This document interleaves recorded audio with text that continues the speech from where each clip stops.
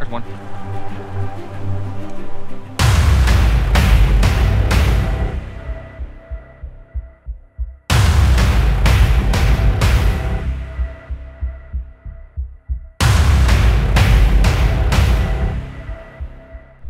What's up, everyone? Dylan here with P Fish Ranch Beyond Water. To have Matthew with me, and we're fishing the South Branch Codorus Creek. We're kind of way up here, top of it, outside the stocking area. So we're going fishing wild browns. There's usually a bunch of suckers and creek chubs in here as well. But it's always nice to come up here. I haven't been up here in probably a year or two, and it's a nice change of scenery. And down here in the mountains and everything, that looks very pretty. So we're kind of in the urban area right now, in the middle of the city, or town, I guess you call it. But once you get down here a little bit farther, it gets real pretty and you get between the valleys. So hope you enjoy, and I'll see you when we get there.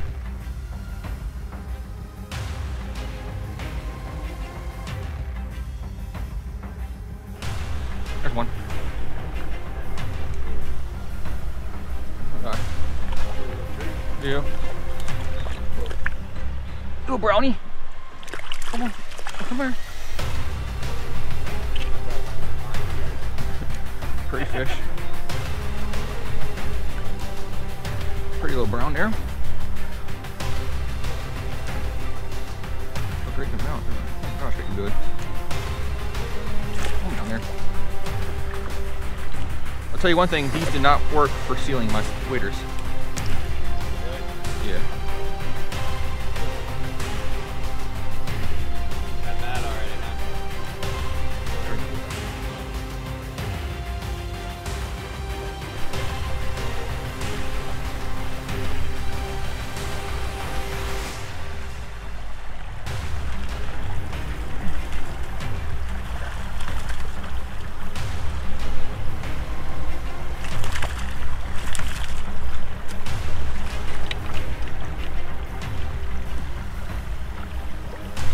Nice brook trout.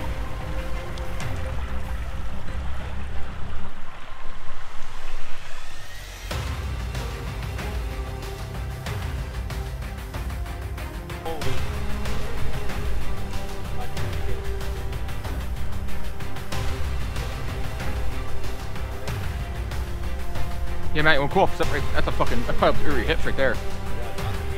Oh, yeah. Oh, yeah, they're great nuts in here.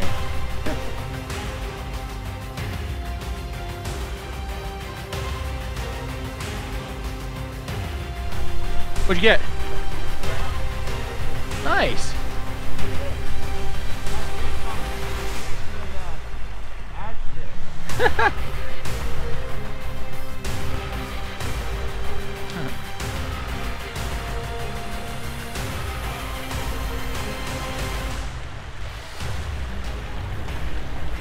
There it is.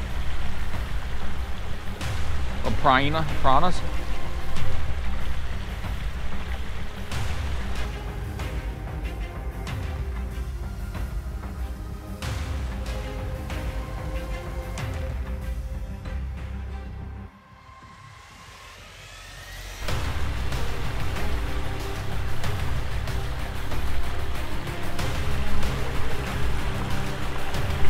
Got a well creek chub.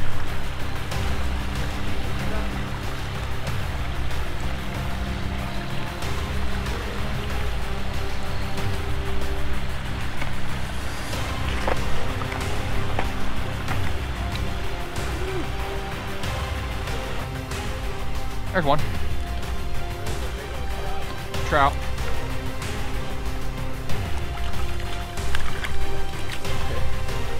Another guy. Oh my god, look at the colors on this one, Matt. Look at how beautiful that thing is.